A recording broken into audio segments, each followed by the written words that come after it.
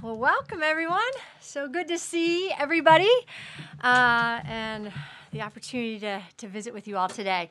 Really want to thank everybody for being here to meet our new head men's and women's swimming coach. Your presence really means a great deal to our programs, our swimming programs, but also our athletic department as a whole. You know, at Pitt, when we say the words comprehensive excellence, it means that every team matters, and we want every experience of our student athletes to be extraordinary. So today, I'm really more than excited about the future of our swimming student athletes' experiences because of our new leader. A special thanks to our administrative team, and in particular, Wendy Myers, who led our search process and oversees our swimming and diving teams. And thank you to all the coaches and staff who were involved throughout the search. There's no question you win with people, and it takes a tremendous university and a team to bring the best people to our program. And I'm confident that we have found that person and leader in Chase. As I have said before, hiring a head coach is by far the most important responsibility in leading an athletic department because our head coaches directly impact the lives of other people's children. You know, it is a critical decision. And this hire is significant because it's an opportunity for Chase to lead and change the trajectory of our swimming programs. We set out great expectations for what we wanted in a leader in our swimming programs, and we did not want to compromise on what is important. We wanted someone with integrity always, incredible confidence, an excellent communicator, a genuine relationship builder, strong recruiting connections here in the state of Pennsylvania and elsewhere, a passion to compete in the ACC, and experience building a national championship winning culture. And we found that leader in Chase Kreitler. When I first met Chase, I just wanted to share a little bit about what stood out immediately. He's prepared to lead. He was prepared and knowledgeable about Pitt. He's astute. He has studied and learned from some of the most accomplished head coaches in this profession. He's a relationship builder, and he can't wait to be a head coach at the right place at the right time.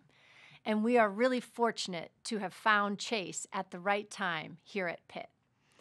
And after hours of talking with Wendy, researching coaches, studying programs, calling colleagues, you know, when we asked Chase two questions, why do you coach and why Pitt? His answers told me what I needed to know most. Chase coaches for all the right reasons. He coaches because of the relationships he builds with his student athletes. He described coaching as an avenue to mentorship for life. The lessons he teaches his athletes and the relationships he builds will last a lifetime. He described setting great expectations with his athletes, instilling belief in them, then developing the plan, putting in the work together, and getting the results they want to achieve. This entire process of coaching has a profound impact and creates a bond for the rest of their lives. And when I asked Chase why Pitt, he responded, because it's never been done before in the ACC. And what that told me was he has the courage and the confidence and the desire to build our swimming programs to be competitive and compete at the top of the ACC. And like all sports in the ACC, when you're competing for an ACC championship, you're in the hunt for a national championship. And Chase knows what it takes to get to that stage. He comes to Pitt after having spent the last 4 years as an assistant coach at Cal. They won 4 straight consecutive Pac-12 championships. They finished as an NCAA national runner-up in 2021 and won the national championship in 2019 and 2022. So there's no question he knows how to build and sustain a winning culture. So I'm confident we're going to love watching Chase instill a belief in our student athletes and confidence in our team, and welcome him and his family, his wife Liz, and their son, who's being so good, John Daniel, JD, to the City of Champions. So with that, ladies and gentlemen, it's my privilege to introduce to you our new head men's and women's swimming coach, Chase Kreitler.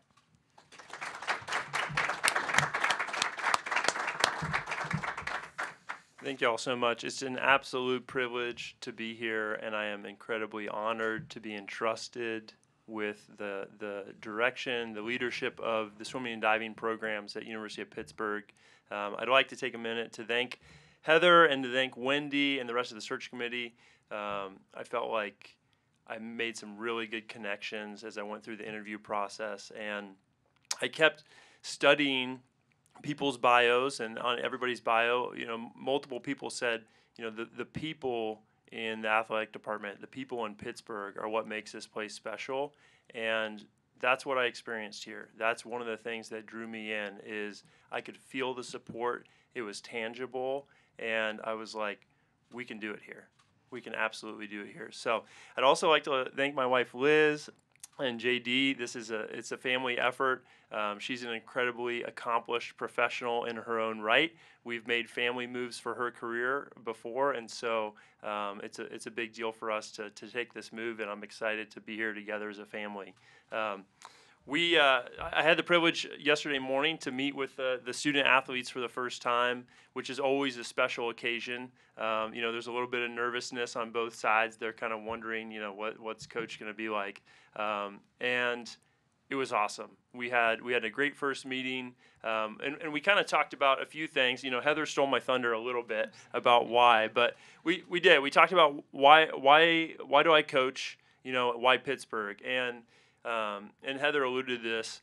It's about mentorship, right? And there's a lot of different ways that you can mentor people. It's very unique to do it in college athletics because you get to spend 20 hours a week with the people that you're mentoring. If you're a professor, maybe you get 4.5 hours, and you're busy in office hours. As a coach, you get a lot of time. You travel together. There is a unique bond when you're on mission together with people to help them accomplish their dreams. And so it's an absolute privilege to do that. And we all love sports, right? It's an athletic department. I love swimming and diving. I love track and field. I love sports that challenge you to push yourself to your absolute limit to see what you have inside yourself. So it's an absolute privilege. So that's why I talked to the athletes about why I coach, why Pittsburgh, and I'm so excited to meet the alums. There's a number of people that have been All-Americans, and there's a history of Big East titles, but the transition to the ACC is different. It's an elite swimming conference. I've got friends at many of the other universities. They've done a great job building programs, and it hasn't been done here before. And I think some other people were scared to take it on, to be honest with you. And for me, it's invigorating. I love the challenge. I love the excitement. I'm excited about hiring a staff that first and foremost cares about the student athletes as people before athletes, and a staff that is going to help me build this into a place where we can do some really special things. So Pittsburgh, though, is, it's a perfect place. Pennsylvania is a place that regularly produces elite swimming and diving at the high school level, at the club level, and so there's great in-state recruiting. Swimming is a hard sport. I mean, all sports are hard, but swimming is a hard sport, right? It's the better shape you get in, the more you can do in the same amount of time. It's just tough. And so the blue-collar ethos and work ethic in this area is a perfect match for a place where you got to work hard. And everybody's working hard, but we have to do something extra special to move ahead of other programs. And I would say for me personally, it's really important to work at an academic institution that is really highly regarded across the country. And so the academic opportunities that we're inviting student athletes and recruits into here at Pitt and all the way through graduate programs, it's amazing. I love that opportunity to be able to invite people to get a world-class education and then also to pursue their athletic dreams together. And as Heather said, this city celebrates champions. They like winners. And so I am excited to celebrate the other coaches in the department in kind of our collective effort to move the athletic department forward. And I'm confident that we're going to do some really special things here. So that's kind of the why that we talked about yesterday. The what is we're going to build a powerhouse. It's going to take a little bit of time. We're going to take care of the student athletes that are in the program right now. They're going to get faster. We've got a phenomenal diving coach. Katie and I are excited to build this program together, and we're going to recruit some really good people that are great students that happen to be good swimmers and divers that want to see how far they can go in this sport. And I'm looking forward to having ACC champions, NC2A champions, national team members, Olympians, Olympic medalists. You know, when you walk into the pool, Trees is a beautiful pool. When you walk in, like, the thought that I have is, we can get it done here. We can absolutely get it done here. There is nothing stopping us. And I was excited to talk with the student athletes to get their input, what they're looking for, and that's what they want. Like, they want excellence. They want to see how good we can be as a team. And then kind of the last thing was how we talked about how we're going to do it. How are we going to do it? And there's a lot of different things that we're going to do, and I'm not going to tell you all our secret sauce at once, but one of the things I'll just kind of highlight, 30,000-foot view, is we are going to be process-oriented, right? It's so easy to be like, oh, well, we want to be a top 5 team, you know, next year at ACCs. There are thousands of decisions we make each week as people that move us either towards our goals or further away from our goals. And so we're going to talk about what it looks like to have a championship lifestyle in your relationships, in your academics, in your athletics. And so I cannot be more excited to get here, to get settled in, to start working with the student athletes and to hit the recruiting trail, because we're going to do some amazing things. Awesome. So with that, we'll open up for questions. Hi, I'm Jerry DePaul from the Pittsburgh Trib. You probably answered a lot of the questions I was asking, but other than hiring a staff and recruiting athletes, how do you build a winning culture in a program like Pitt? Jerry, nice to meet you. It's a pleasure. There's a lot of things that go into it, and I think the first thing is as we're recruiting student athletes, and I talked about this a little bit, trying to find good people that are great students.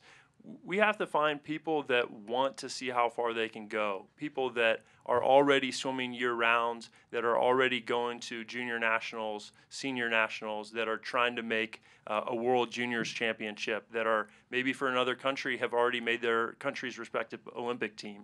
And so it kind of starts with finding the people that have the same mindset, bringing those people together, and then fostering a sense of team. You know, one of the most amazing things about the reason why I love college coaching as opposed to other levels of swimming is the team aspect of it is incredible. And so as we kind of foster that team closeness, we talk about what it looks like to be a good teammate, how to create an encouraging environment. And I think that kind of gets to the heart of your question is, we've all had the opportunities, those of us that have done athletics, to have a number of different types of coaches.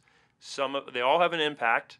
Some of the impact is not good. Some of the impact is average, and some of them have life-changing impacts. And so as I think about the people that have impacted me, it's been people that have been really encouraging, that really believe that we can get it done, and then people that also have high standards of excellence. And so I think as we foster the team environment to accomplish and set that culture, it's going to be a very encouraging place. The staff's going to be really encouraging, but also we're going to hold the student athletes to really high standards, and they're going to hold themselves to high standards. The best teams that I've worked with that have won national championships, the team is coaching itself at a certain level, where you've got juniors and seniors in the program that are mentoring the freshmen, that are excited to help them and advance them, even if that means they're losing a relay spot. So there's a level of selflessness to that as well. Thank you. Yeah.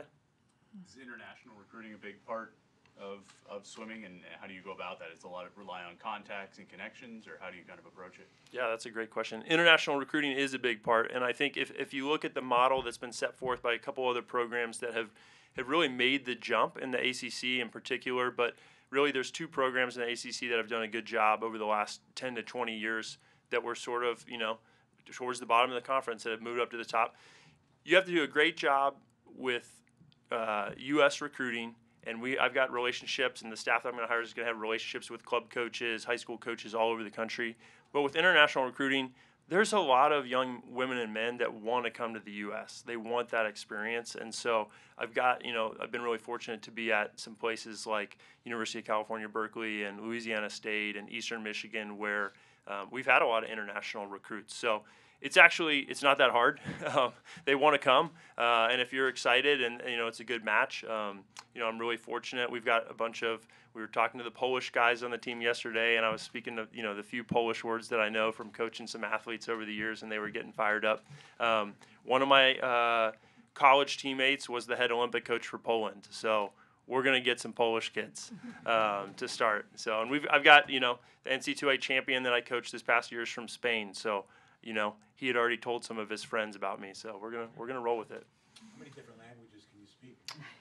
Well, I can speak one, but I know enough Polish words to be dangerous and to get mostly male Polish swimmers excited. I know how to say power 2 different ways, and they love that. And a little bit of Spanish, just enough to order some really good food. But Chase, the athletic department has put significant investments into its programs in the last 5-6 years, whether that's facilities, coaches, staff, etc. How encouraging? How much did you look at that? I mean, what was that as far as when you decided to come here? Did that play a big role? yeah, I'm really glad that you mentioned that. That was really important to me. I having worked under a number of different great head coaches and really, just tried to pay attention to things that set programs apart over the years. I had my list of things to evaluate. And to be honest with you, sitting down with Heather, like it was easy. Like I knew from our meeting, like she wants to win. And there's other head coaching opportunities out there where they're excited to have swimming and diving programs with kids that don't get in trouble, and they want to have them have some success every once in a while. And that's fine. And like, we're going to do those things. We're going to have academic success and not get in trouble and be great citizens. But like, we want to see how good we can be. And I felt that support from Heather. I felt that support from Wendy. And it goes into, the vision of what I was talking about with wanting to add, assistant coaches that really have experience, that are great people, but have experience coaching NC2A All-Americans already. They've already done it. It's like, it's an extension of, my experience. So that was a huge part of it. Feeling the success, kind of feeling the wind in the sails where it's like, yeah, all right, if I feel the support, it's like, we can do it here. Absolutely. Chase, a lot of people have mentioned how you excel at building relationships with players or swimmers and divers. And what do you do differently than other coaches that makes you kind of forge these really strong relationships? That's a great question. I was so fortunate to have an amazing coach my middle 2 years in college, a guy named Morgan Bailey, who's now working in the FBI in counterterrorism.